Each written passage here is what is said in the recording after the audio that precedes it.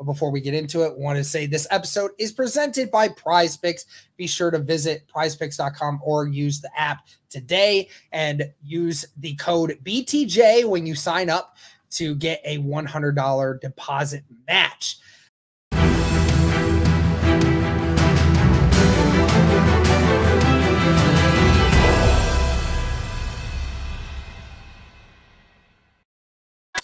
What is going on, Colts Nation? Welcome back to another episode of Bring the Juice. Your guys, Derek and Cody, with you as always. And guys, we wanted to talk about surprise cuts for the Indianapolis Colts coming up soon, actually. I know that they have one more preseason game before the surprise cuts will happen, but you know, we could always look to see who might not be making the roster, who we think could be that surprise one to get cut. So we're going to go ahead and chat about that right now, guys. First name first, and it's a name that Cody, I'm going to be completely honest with you. I'm surprised I'm even talking about it because I was so adamant that this guy was going to be finding his way potentially back to number one status at his position. But now I'm starting to have concerns with the injuries and the lack of snaps and where he is on the depth chart currently. And that's Jelani Woods. I'm very, very surprised by it because, like I said, a few weeks ago, I was talking about I would feel Jelani is the most capable to take the number one spot again. But Jelani's been running with the second team and even the third team, and he's not been getting targets. He's not been getting involved in the system that much. And on top of it, he's the one guy in this group that he's always dealing with an injury. It just doesn't matter what it is at this point. You're always the one guy that's going to be the least accounted for when it comes to it. So I don't know. I mean, would that be a surprise to you that Jelani could be one of those guys that potentially gets cut when cuts come around? Yeah, I mean, I think we're both a little bit shocked at just how Jelani has not done anything so far. Like, absolutely nothing. I know he's coming off that serious injury, but Derek, it's kind of bizarre how he just has not seen the field at all. I mean, I guess we know that, like, he wasn't a, Shane Steichen pick, so that's definitely a thing to factor in there, but I'm just surprised that Jelani, frankly, has looked as bad as he has. Like, he just does not seem like the same player that he was. Like, I know he had some struggles his rookie season, earlier on in the season, which makes me hopeful that maybe he can still put it together. But you're right, man. He is completely buried on this depth chart right now. I mean, when you look at it, I think really the only other tight end that you would say he might have the advantage on right now is probably Will Mallory. And even Will Mallory is getting some snaps too. So, and it doesn't help, like you said, Jelani's had some injuries as well. Just got that injury in the preseason game. Fortunately, he is not, it's not a major sort of thing. So hopefully he's back. I think this third preseason game is going to be critical for Jelani Woods. He's got to prove that he has some sort of worth on this roster because, Derek, you and I have talked ad nauseum at this point. We know he has all the talent in the world. So to see him just really not doing a whole lot in this tight end room, it's honestly kind of bizarre how it's just kind of been this way so far for Jelani Woods. And so, I don't know, it would be so hard to cut a guy that's as athletically gifted as Jelani Woods and, still as young as Jelani Woods. But yeah, this tight end roster right now, it's so deep. And so it'd be very interesting to see how many tight ends truly do the Indianapolis Colts keep. And if they do, Jelani is probably going to be the last guy to make it on this tight end room. I mean, do they keep 4? Do they keep 5? Do they keep 6? I mean, honestly, it's kind of crazy. And then if they keep 5 or 6, who is that 5th or 6th? It's not going to be directly Jelani, right? So that's just kind of a weird thing. And so I'm obviously surprised to see how little he's contributed, how little snaps he's gotten so far. But again, Derek, like if the Colts feel like they have other guys, we know they have a lot of talent at tight end. So if they feel like they have some other guys, I wouldn't be as shocked as maybe some seeing how little snap counts Jelani Woods has had.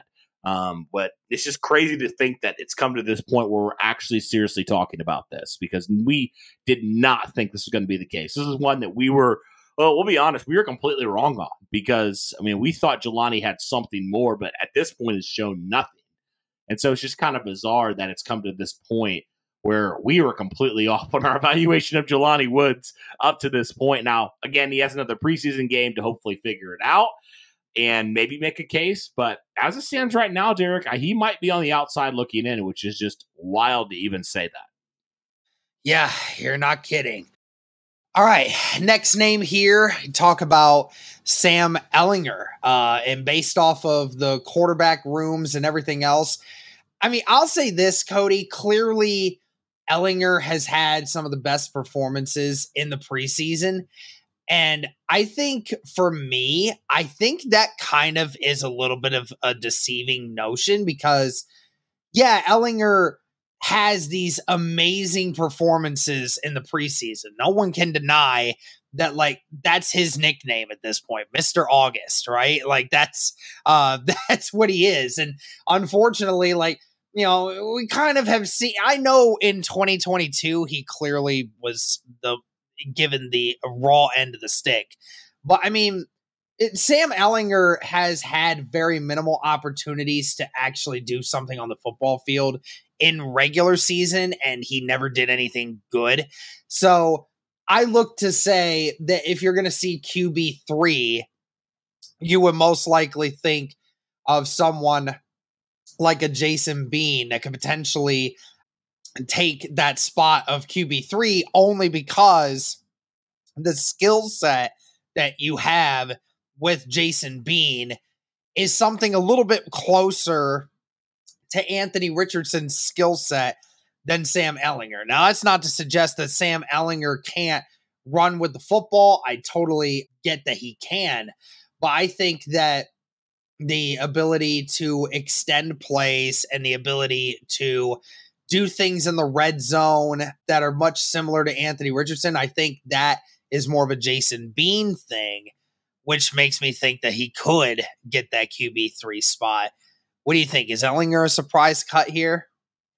You know, I don't think so, to be honest with you. I can see the conversation, but I just think Sam Ehlinger, he's been in the NFL for a number of years now. Yeah, he's not the most athletically gifted guy, but I still think he's a serviceable backup. Like, I think he's a good third string quarterback to have at this point, right? Because, yeah, you don't want Sam Ehlinger ideally out on the field at all, but I feel like he's a kid who, yeah, he didn't have some great times in the regular season, but again, who would have in the situation he was thrown into? But I do think he has shown some things, like you said, in the preseason. Again, I know it's just the preseason, but, to have a guy like Sam Ehlinger who's been in the system a couple years now, who knows kind of how it runs, how it functions, who has some athletic ability, running the football. We've seen him do it before.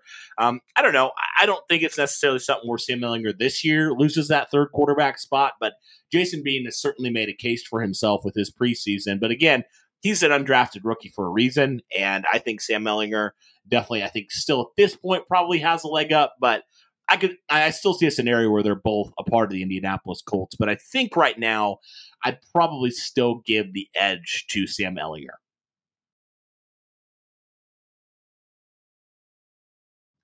Guys, football season is right around the corner. Definitely got to make sure you're getting in on the excitement with Prize Picks, America's #1 fantasy sports app. You guys can now win up to 100 times your money with as little as 4 correct picks, guys. You can turn $10 into $1,000 with any entries today on Prize Picks, America's #1 fantasy sports app. I mean, guys, look, I'm looking at some of these entries here. And if you're an Indianapolis Colts fan like myself, which you probably are because you're on here right now, well, I'm just looking at some of these season numbers here. And some of the stuff for Anthony Richardson, I have to get in on. Guys, we have one right here where it's 7.5 on the season rushing touchdowns for Anthony Richardson. Folks, Anthony Richardson had 4 rushing touchdowns in just 10 quarters of football last season. What do you think he's going to do this year when he's actually healthy and fully capable of going? Now, obviously, they're playing into the fact that they think he might get injured. Anthony Richardson doesn't. That 7.5 is an easy more when you want to talk into that one, guys. So make sure you are getting in on the action of getting some of these numbers for Anthony Richardson and other Colts players as well. Remember, guys, be sure to download the Prize Picks app today and use the code BTJ for your first deposit match up to $100.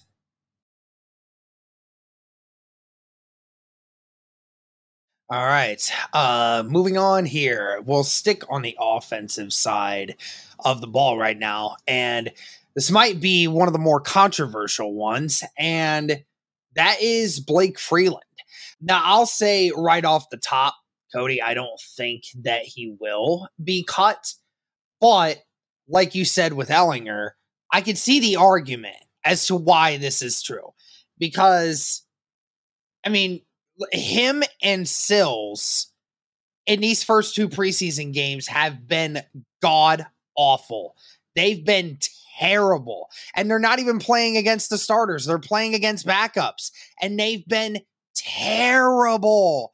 And so I sit here and suggest to myself, your other teams around the NFL are going to have surprise cuts here very soon.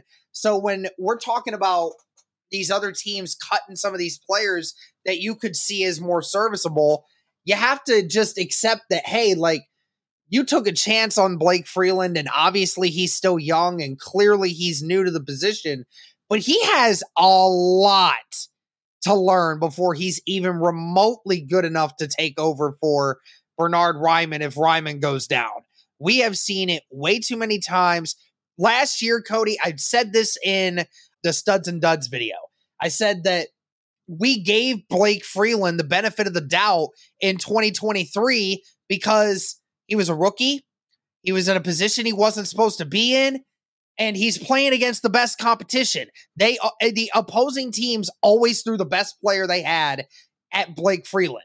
And that was Aaron Donald, that was Myles Garrett, that was TJ Watt. I mean, it was a lot of great players taking advantage of Blake Freeland.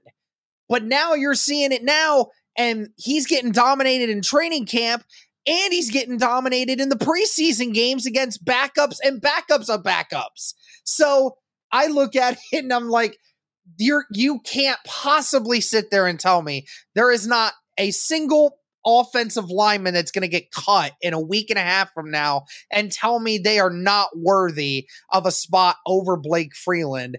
And I know we don't have a ton of depth at the offensive line position, but Matt Gonsalves can be that swing tackle for you. Jake Witt, he hasn't been good, but he's certainly not been as bad as Blake Freeland. And you could obviously bring somebody else in who could come in and be a more serviceable player than Blake Freeland. So, I mean, I like I said, I don't think he's going to because it's Chris Ballard and how he views the offensive linemen. But, I mean, would it shock you to see this happen? No, it really wouldn't because, I mean, we know how critical, Derek, and how hard it is to find, a quality swing tackle in this league. And so, yeah, it's definitely not something where I'm like, I don't think Chris Ballard's going to do it lightly. I think there's going to be a plan in place. But again, Derek, I mean, at this point, you're probably concerned about the tackle depth right now because nobody, has proven these backups at this point that they can be at least a serviceable tackle.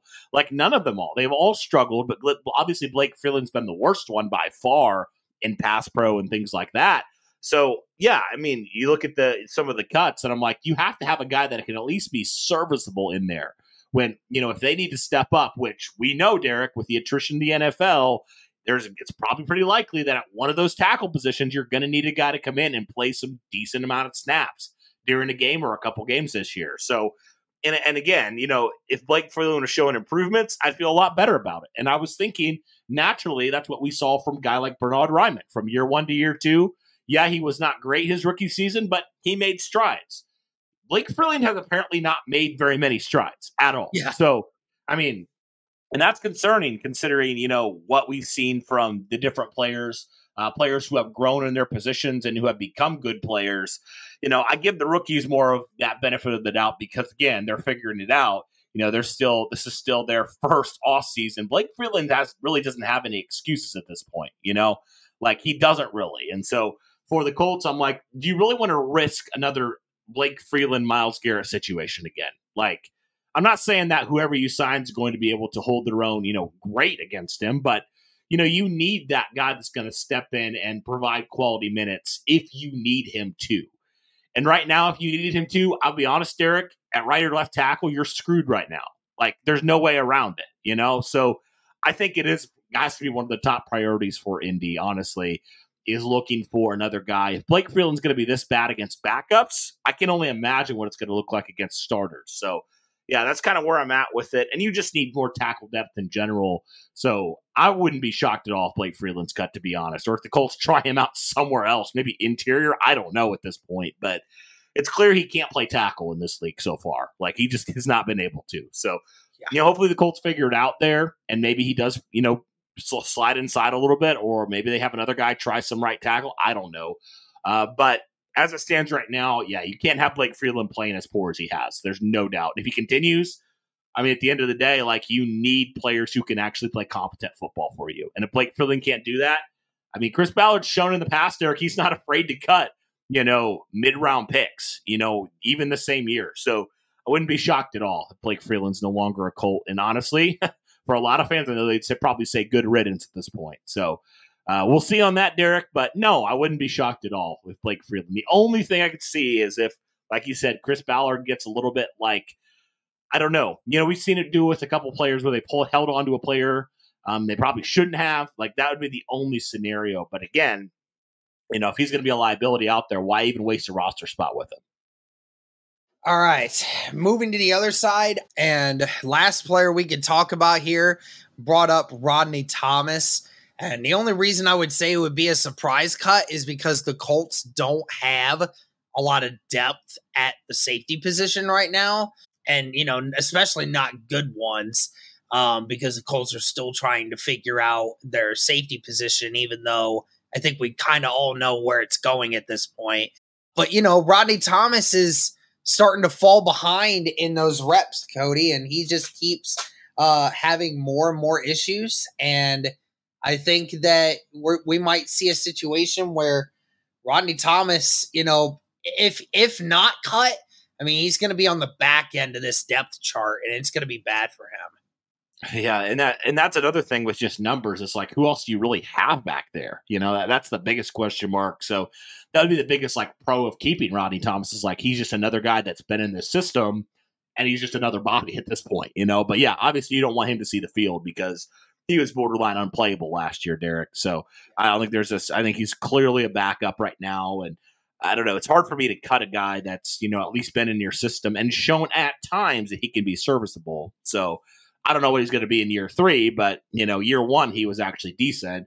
Year 2, that's a different story. So I don't know. It's hard for me to see them cutting him with just the amount of numbers. But again, maybe that's a focus for them in the waiver wire. I could see that being a scenario as well, because I'm sure there's still a lot of safeties out there. And I know Chris Ballard hasn't necessarily ruled it out, by any stretch, even though they do believe in Nick Cross as their safety. Like, you still need decent depth back there. So could it be another, kind of like Rodney McLeod type of situation where you sign a veteran for a year just to add some quality depth back there? I wouldn't be upset at that at all. So, but Rodney Thomas is just, it's an interesting one because you're like, you don't want him to see the field, but you might need him to at times. You never know. Absolutely. Well, that's going to do it for this one, guys. Let us know in the comments what kind of player you think could be a surprise cut as well. But that's going to do it for this one, guys. Thank you so much for tuning in. And as always, go Colts.